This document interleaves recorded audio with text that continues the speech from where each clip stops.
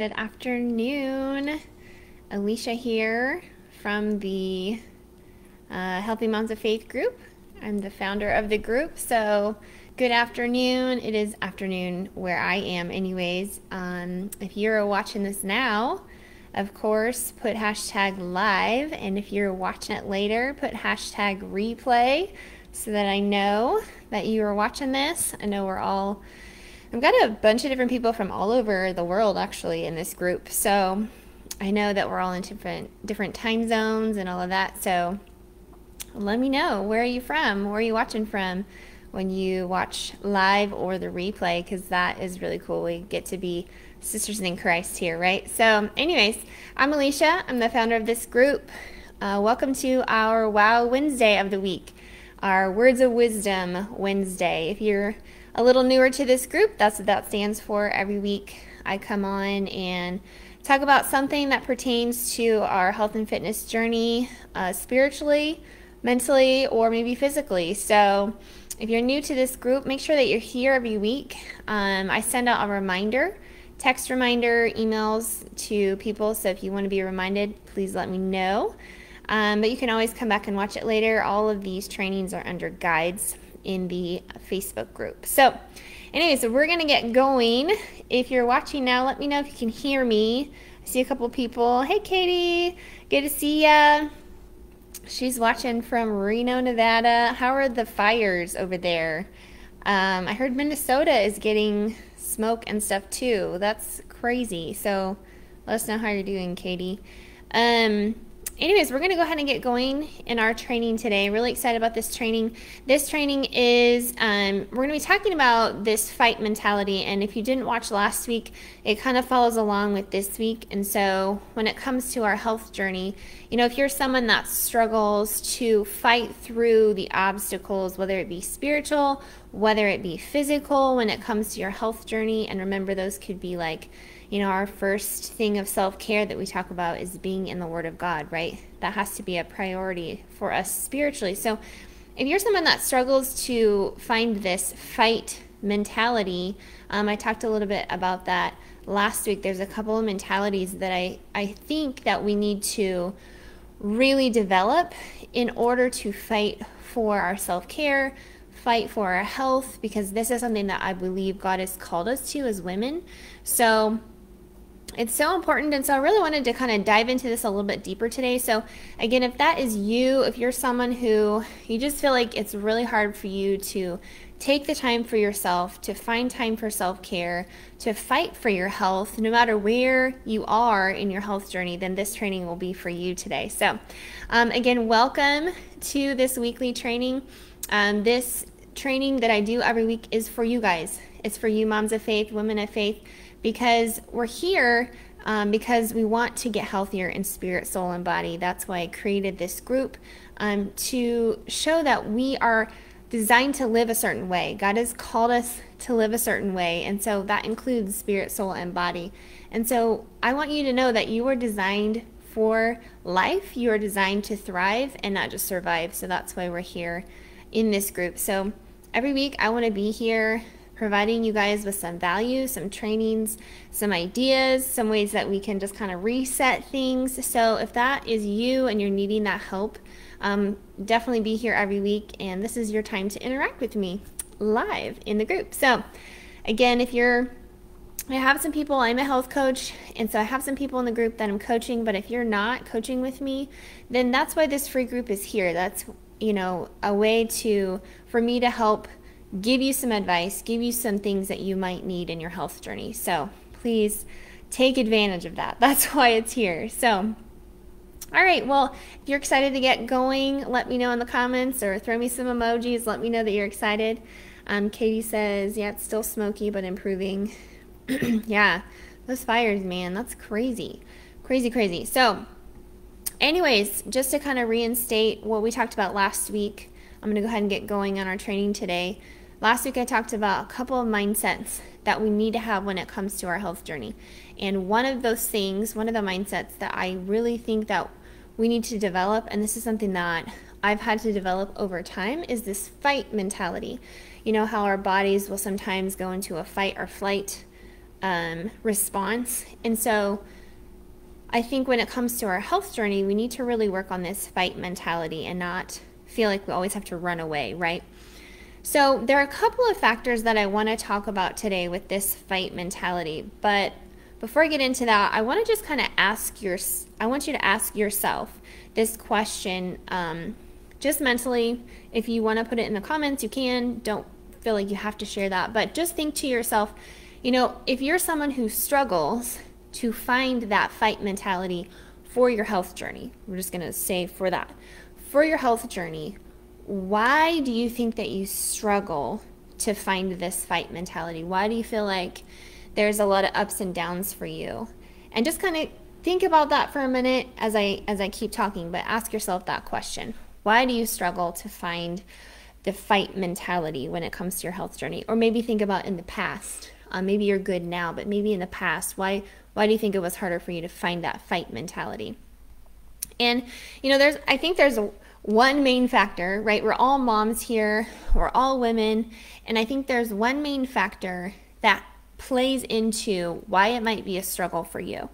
And that simple fact is, we are all busy, right? We all have responsibilities, things that we have to do, and sometimes, I've talked about this in the past, that I think that, and I've done this too, and I'm still guilty of this sometimes. Life is a balancing act, right? And so finding that balance between work-life balance, kid-life balance, husband-life balance, it's hard, right? And so there's going to be different stages where we have it kind of balanced, and then different stages where we don't. And so, but this is the number one factor that I think we tend to let take over. I'm going to say that. We let it take over. We're not aware sometimes. Sometimes we are, and then we're just in denial.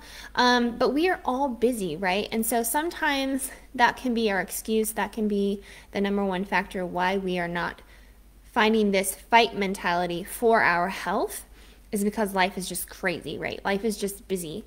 And it reminds me, I was thinking about this idea, and so I was just going to share with you, like, this week has been still kind of super crazy since we got back from vacation a couple of weeks ago.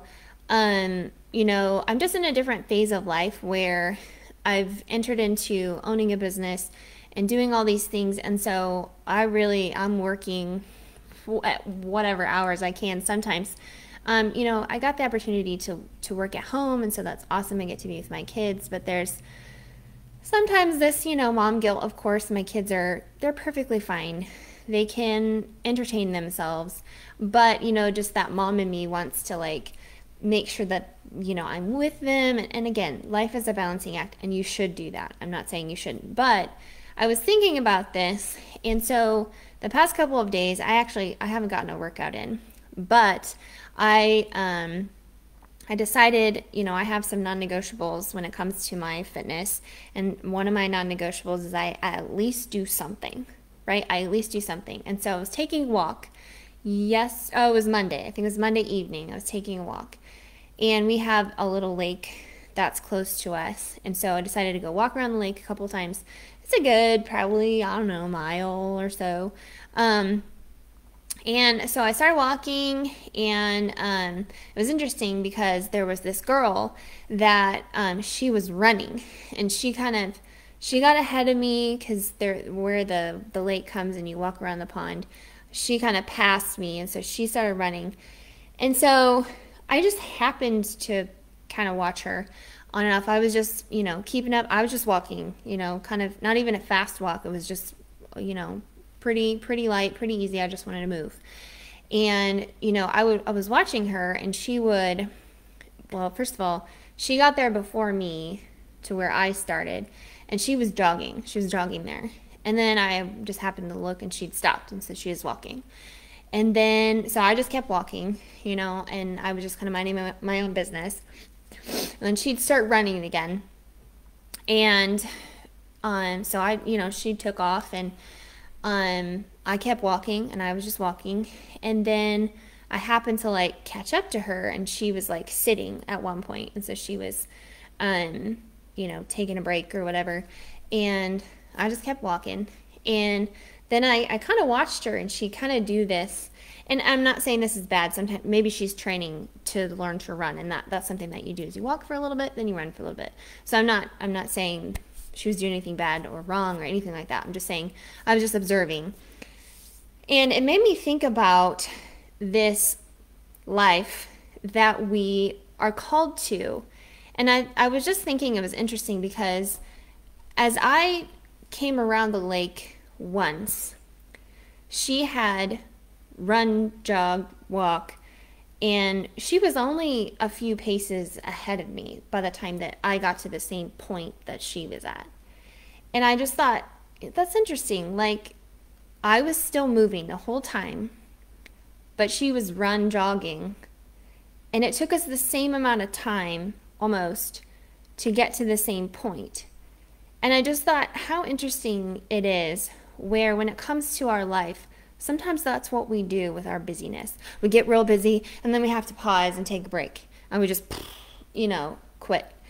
And you could think about anything in your life, but specifically we're thinking about our health journey. Sometimes this is what I see, is that instead of having a few things to keep moving on, sometimes we just try to grab everything all at once, and we try to do everything all at once, and then like, whoa, that's too much. And then we have to stop and catch our breath, and then we start running again. And I was just thinking about this from the perspective of our health journey, of the fact that busyness, taking on things that you may not be called to, I'm just going to put that point blank because I've done that before. The busyness of life creates this type of effect when it comes to your health journey. And instead of, we got to the same point, right? But I don't know about her. I probably would have been more exhausted I actually went around the pond one more time. I walked around, actually it was like half the pond, and then I walked home. So this is the thing that I find is that this busyness actually wears us down way more so than if we would just slow down, if we would find time to do those few baby steps that we need to do for our health. And, I've talked about some of those baby steps before, but the first one of these things that I really think we have to focus on when it comes to our self-care, and the enemy knows that we are designed for greatness as believers. And so he wants to keep us busy. And so I want you to just make sure you're aware of that. When it comes to your life, it comes to your busyness, remember the first strategy that I talked about way back when. If you haven't watched that training, I think it's called the first strategy for our self-care, something like that. Go back and watch that because I talk a lot more about this. But the first strategy that we need for our self-care is time in the Word of God. It's got to be the first priority. As believers, as Christians, that is where we're going to get our peace from, our joy from, our calm from. Sometimes when life is messy, it's going to be the only place we can turn to. And this is part of that fight mentality. We have to always be prepared, right? The truth of God's word always has to be implanted in us. We can't just run around and read the word of God when we need it, and I've been there, I've done that, guilty. But the idea behind this is when you are running the race of life, of this Christian life that we're called to, following Jesus, it's got to be steady. You got to keep walking. And so you got to do whatever you need to in order to keep that a habit in your life. And so that's the first strategy. The first factor that will keep you from being in the Word is the busyness of life and the mentality of, well, I'll do it when I need to when it comes to the Word of God. And so if that's you, if you're someone, you're like, yeah, I've been there, I've done that, I struggle with that, the busyness of life has hit me in the face before, and I've just feel like I'm running and then I'm tired and I can't hang on anymore, specifically with your health journey, then just put busy in the comments and let me know, is that you? Because I'm pretty sure all of us moms have dealt with this, have experienced this. And, the second factor that I want to talk about here in a second has to do with, again, this idea behind the fact that the enemy knows how to keep us busy individually. It's a little different, I think, for all of us, especially for women, though. I think we just have this, honestly, I think it's the curse that we got in the garden, that we were going to want to be in the same position as our husbands. We want to be in control. We don't want to be in submission or have authority over us. And I struggle with this again. I'm not saying I don't, but I know that when I have struggled with being in control of everything, not asking for help, just wanting to be able to do it all, sometimes we just think that we're super women. And don't get me wrong, we do a lot. We are amazing creatures that God has created us to be, but we do have limitations. We all have limitations, and that is okay. And so sometimes we have got to get to this point where we understand the enemy is going to try to make you busy, so he keeps you distracted from the word. That's the first factor we were talking about. But he also understands who we are as Christians, as believers, as women. And so he doesn't want you to understand the truth of who you are. And that was something that I kind of talked about last week, where, when it comes to fighting spiritual wars, and I think spiritually we're going to fight more wars than we are physically, maybe in this day and age. But when we think about the armor of God, the first thing that it says in there is to put on the belt of truth. That's the first piece of armor that we need to put on. And where does truth come from? The truth comes from the Word of God. So again, that's why I think it's so important that the first strategy we focus on when it comes to our health is being in the Word of God, finding that truth.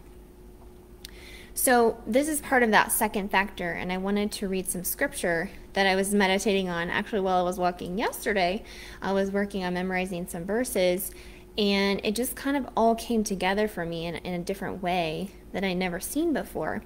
And I just thought this really applies to what I was going to talk about this week, which is crazy how the Holy Spirit works, right?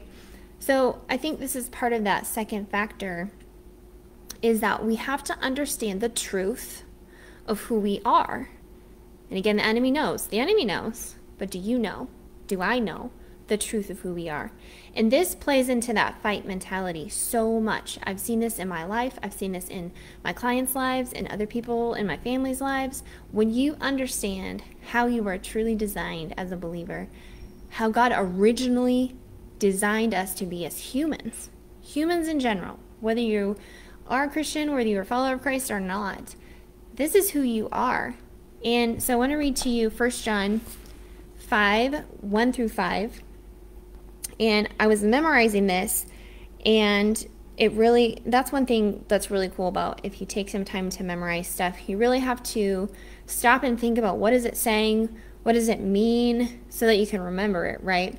I teach kids in our church how to memorize the verses, and so I put motions to it. So that really helps me to remember things.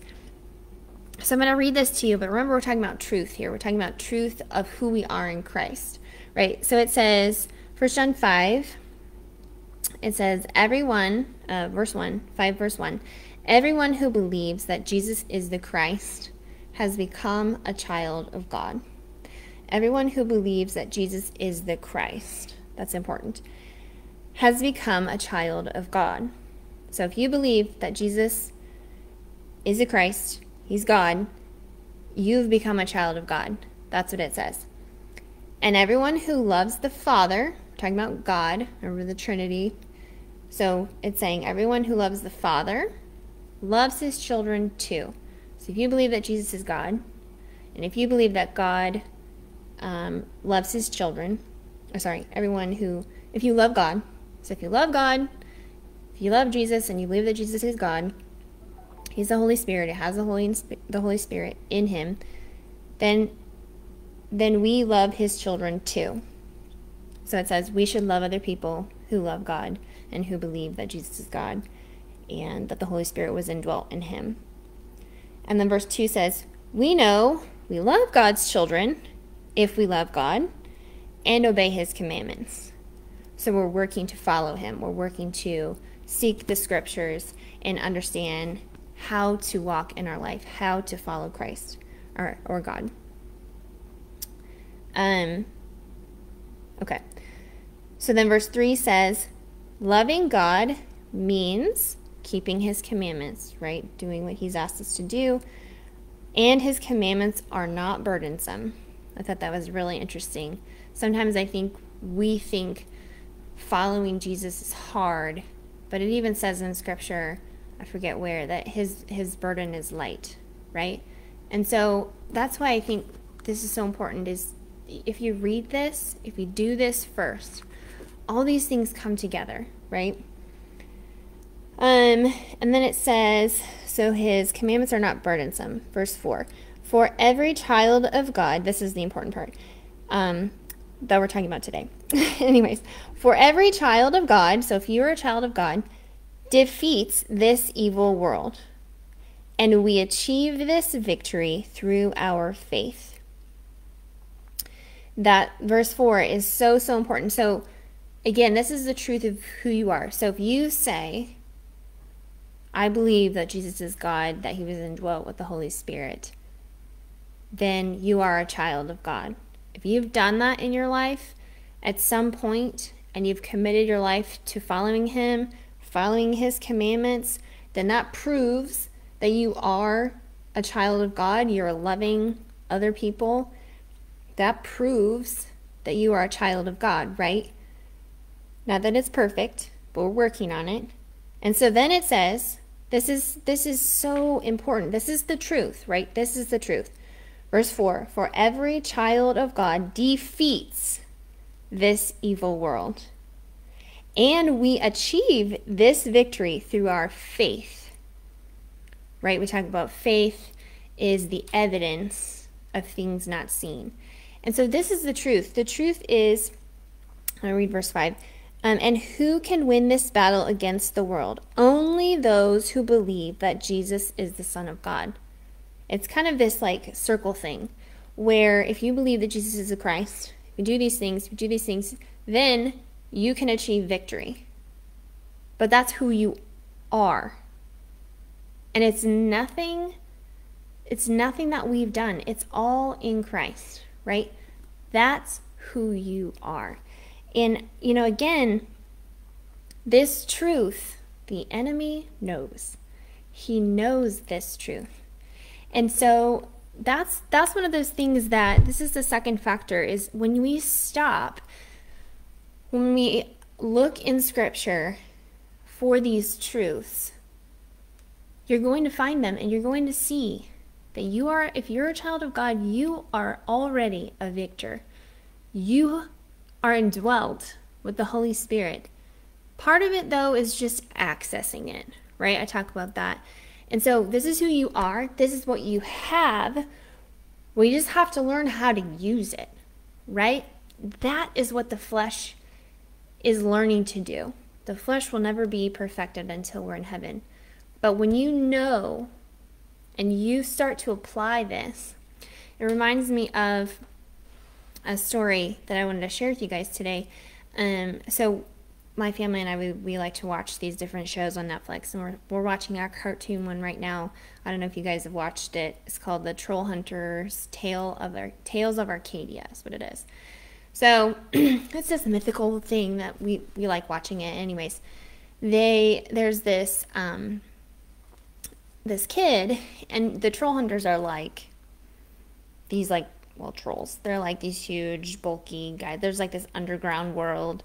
Anyways, and so somehow a troll hunter dies, and then you're given this position to be the protector of the troll hunters. So anyways, it ends up happening that a human boy picks up the, I forget what it's called. There's a thing. Anyways, the old troll hunter gets killed, and he happens to be there, and he picks it up, and so then he becomes the troll hunter, but he's a human. And so that's all about this story.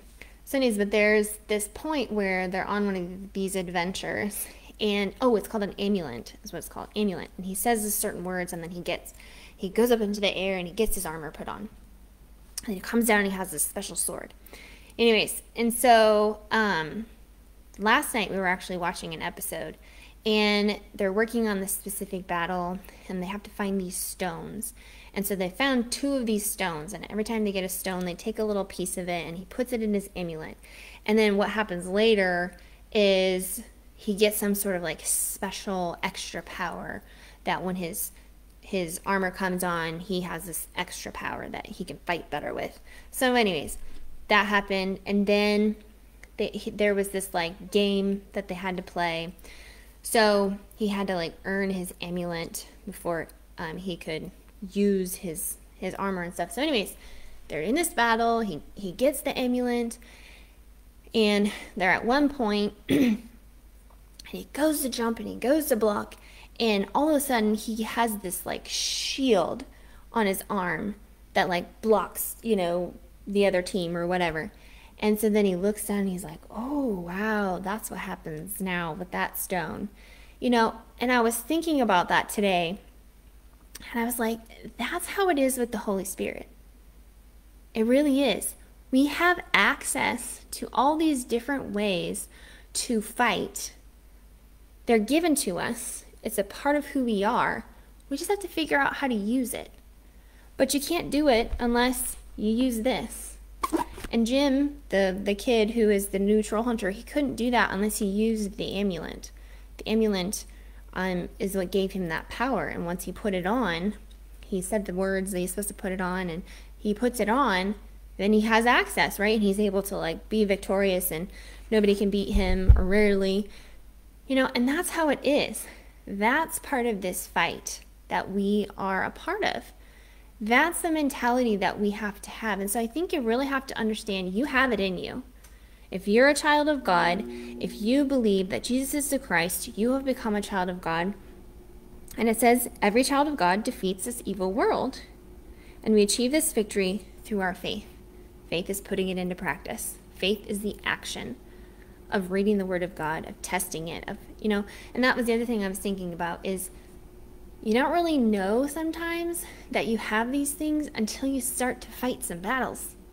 And so sometimes we quit before we even start the battle because we're like, no, I can't handle that. Except for you don't press in enough to find out that, oh, I have this new shiny shield. Oh, that will work. And so, it's kind of a silly example, but that's how it really is. Until you start reading this, take your sword with you, and I talked about that last week, there are going to be obstacles. There are going to be things that we have to resist. Resistance is going to come. And I know this could be applied to really anything, but again, we're thinking about our health journey, and our health journey is spiritual. And so our health journey starts in our mind. You have to change the way you think in order for your life to change. And so the definition of insanity, if you're doing the same thing over and over again and you're staying in the same place, why are you expecting a different result? We got to change the way that we think. And that fight mentality is something that we have to work on. We have to use scripture.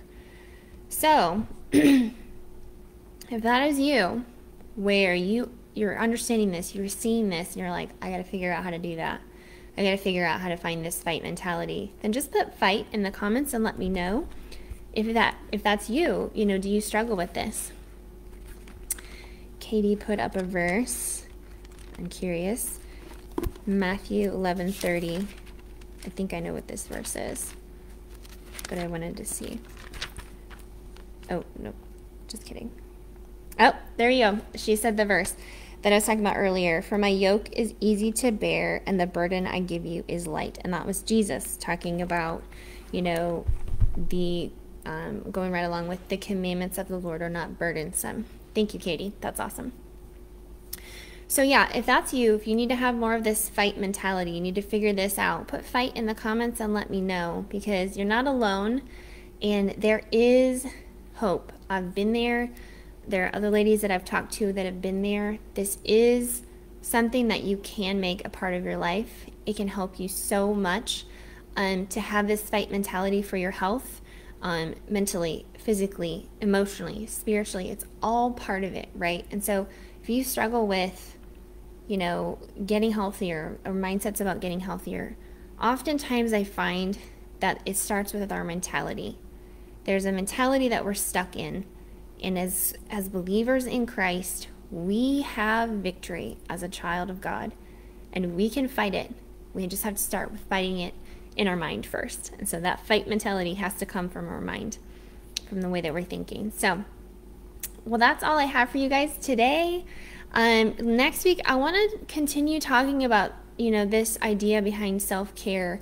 And, I've talked about self-care, but I think it's just so important because as moms, we just struggle with this. We struggle with guilt to take time for ourselves. We struggle with busyness to take time for ourselves. And I think there's a certain, balance, again, that we're talking about. But self-care, it is so important. And Jesus even took time to rest and get in the Word and be alone with God and to restore his flesh. He was flesh, but he was fully God. So this idea of, taking time for self-care is something that I want to talk about quite a bit because, excuse me, this is something that I really believe God desires for us. Jesus walked this. Jesus had a mission, and he did this. He took time for himself. And if you are not taking care of yourself as a woman, as a mom, and you have kids, you cannot fulfill your purpose as well if you don't take some time for yourself. And that is okay. It is not wrong. There's a balance. We have responsibilities. We have to do certain things, but you can make it happen. I've done it in my own life. I've seen other moms do it. There is a balance that you can find. So I really want to talk about that more, and we'll talk about that next week. And then again, if you need some help learning how to apply more of this fight mentality, just put that in the comments, put fight in the comments and let me know, and I'll reach out to you. And we can just have a little chat. We can talk about it, see what maybe direction, maybe some passages that you need to focus on, some scriptures that you need to focus and meditate on, and allow those things to be a part of your life, right? All right, well, you guys have a great Wednesday. I will see you guys next week. Bye.